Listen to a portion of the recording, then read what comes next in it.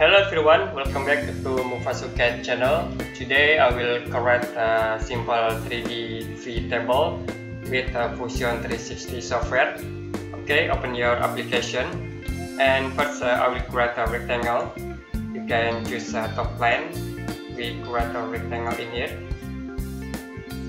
I will give a dimension into this rectangle object. You can click sketch dimension.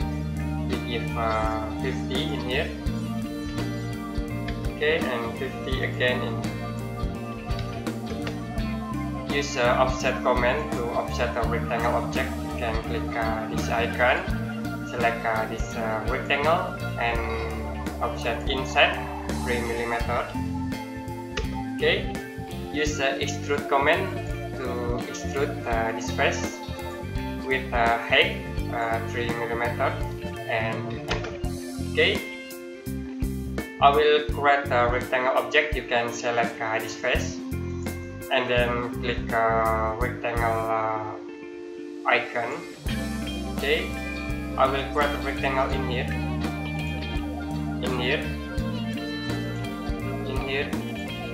and the last in this corner. Okay, we create line start from this point into this point. Okay, we create a line again, start from this point to this point. You can stop sketch to view the object. Okay, I will create a new plane. You can click this control command and click offset plane. Okay, for plane you can select this face and move to the top 70 mm. Okay, I will create a rectangle object. You can click this rectangle icon and select this plane. Okay, I will create a rectangle in here, from center point. Okay, sorry, I will create a rectangle with this option, center rectangle. Next, you can click in here. Okay, and then I will click in here. We give a dimension into this rectangle object. Okay, I will give 3 and in here 3 mm. Okay, you can orbit to view the object. We create a simple rectangle and you can stop sketch. I will select this object, delete, and select again this object, delete.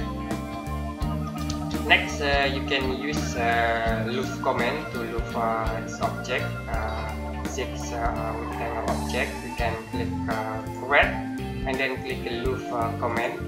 Okay, I will select this face and then select this face. Click OK. We active sketch again, all sketch. You can click here, sketch, and I will loop command. Use loop command to loop this rectangle and in this face. Use join operation. Okay, we loop again this face with this face. Okay, and the last we loop this face. Okay, with this face. Use join operation and we create this simple 3D object. Next, I will copy this object. You can click here, body 1, right click and click move or copy. Okay, I will use this icon remove and then check create a copy. I will move to the right here. Next, I will rotate this object in this direction. Okay, I will rotate minus 180 minus. Okay, you can click here minus 180 and we rotate again this object in this axis about 90 degree, y axis 90 degree, and okay, we create this object. I will move this object body 2. You can right click and move or copy. I will use this option, move type point to point. Okay, and then you can select this edge and move into center point at this edge. Okay, we create this object and you can click OK to finish. I will create a rectangle object. You can select this face. We create a rectangle. Start from this point into this point. Next, I will use extrude command to extrude this face and extrude 1 millimeter. You can change operation into new body and okay, we create this simple object. You can unactive sketch and we create 3 body 1, body 2 and body 3. Okay, I will apply material into this object. You can click model and click render tab. Okay, click appearance in here and I will give wood material. You can search in the library in here.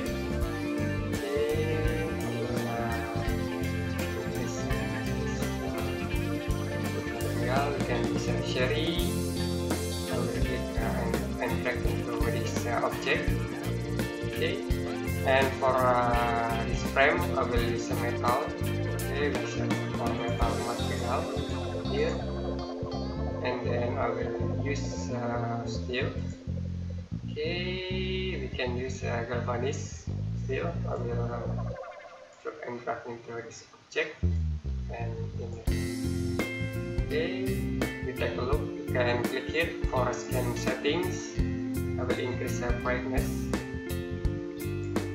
and we try to render. You can click this icon in canvas render.